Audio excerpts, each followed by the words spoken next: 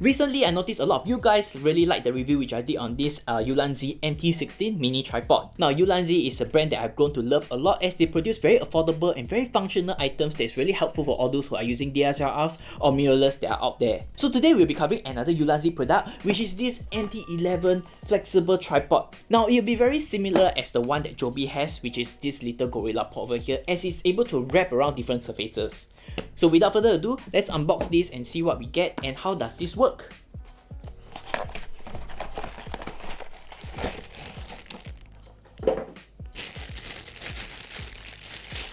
So out of the bag, you can see the way it wraps around each other, the legs, is really quite amazing as the Gorillapod is not able to do that. So this thing amazingly comes in two parts, the ball head and the legs itself. So in any case which you want to use either of them, you can really detach this, which is really amazing. So as you can see, it comes in two parts, the legs and the ball head, which is a very underrated function because the one at the Joby cannot do that. I'm not sure about the 3K or the 5K designs, but this one, 1K, is unable to do that, and that's the frustrations and the reason why I was actually looking at this Ulanzi model in the first place. Okay, let's insert back the head. Now I need to emphasize that how much bigger this is, even comparing my hand. And once we compare it with the Joby which I have side by side, you can see a significant difference. Now it measures at 290 mm or 11 inches in height and can hold up to 2 kg in weight or 4.4 pounds. So now let's talk about the materials. The material on this MT-11 tripod is basically a TPR plastic, which is basically a very high quality plastic, and it really weighs quite light overall. If I carry it side by side, both of them really weighs the same, but taking into account that this is a much larger mini tripod. Going into the material of the legs, one thing which I really did not like about the Joby Gorillapod is that the legs can come off very easily.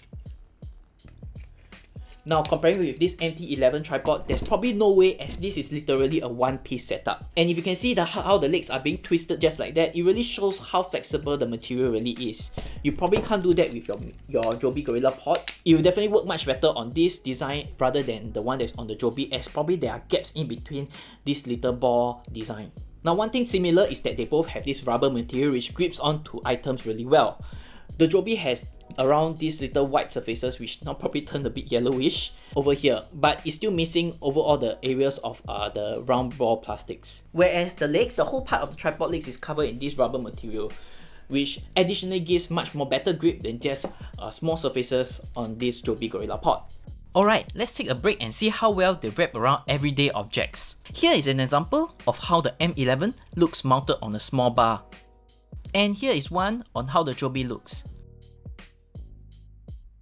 And here is an example of how the M11 looks mounted on a larger bar or an object. And here is the Joby one.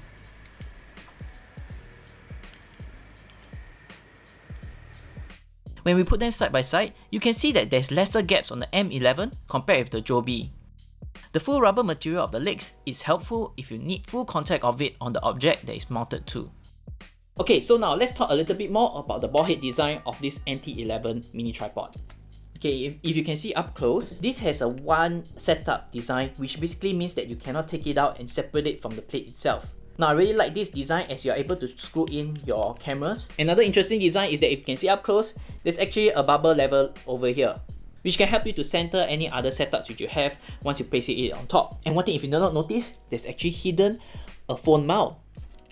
So all you have to do is just pull this out and let it go, and here you go, you have a phone mount. And on top of here, you have this cold shoe mount that's able to put light or other audio accessories that you have.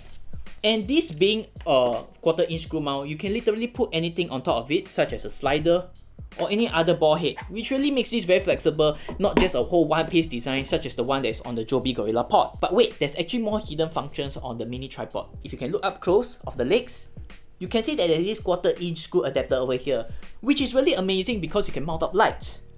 Now let's put this in and be able to have a camera mounted and see how well it looks on what other setups it can mount up to. Let's open up the legs and let it sit flat. So here I have my A7 II with the 16 to 35 mm Zeiss lens, and this whole setup weighs about 1.1 kg, which is quite heavy for a vlogging setup. So as you can see, it's really convenient to just be able to turn it in.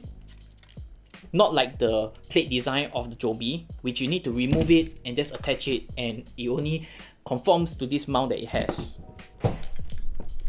So there you go. It sits really well and the material is really good. Now let's mount up the lights, which I have over here is the ALM9 little mini light. So now one thing I do have to mention is that you need to get this accessory, which helps you to extend out the 1/4 inch screw mount here to mount up any other things that which you have. And once you screw in the light, here you go. You have a very interesting vlogging setup, which you can use just like the Gorillapod for vlogging. Once you extend the legs out, and you can hold it this way. Sorry, I had to change out the batteries. One of the downsides of having an A6400 is that the poor battery life, and that's the reason why I'm eyeing actually at the A7C in the near future. So with what I mentioned, once you have this whole thing set up about 1.1 kg, and with the light it's probably maybe about 1.2, you can hold it really well and use it for vloggings.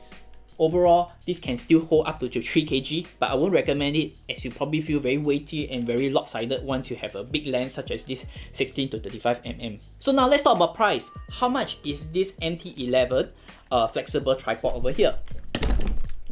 Now on Amazon it costs about 22 USD, which is rather affordable and really cheap. Which is really good price comparing with this Joby Gorillapod which I have. This is the 1K version and costs about 28 USD. Of course, there is the 3K and the 5K video option which costs a lot more. And it even has a fluid head. But for $22, I would say it's probably one of the best things which you can spend on in terms of mini tripods out there. If you guys have other suggestions on mini tripods within this price range which you think I should look at, do leave me down in the comments below. Now I hope you guys like this video which I made for this and other Ulanzi products. If you guys do, give me a thumbs up and subscribe down below. And hit the bell notification over here so they'll be updated of my latest upload. So I hope this video has given you value and perhaps options to look at if you are looking at mini tripods such as this MT-11 or even this MT-16 one which I recently did. If you like more of these little reviews, I actually come out with a playlist over here. So do check them out during your free time. If not, I'll see you guys in the next video.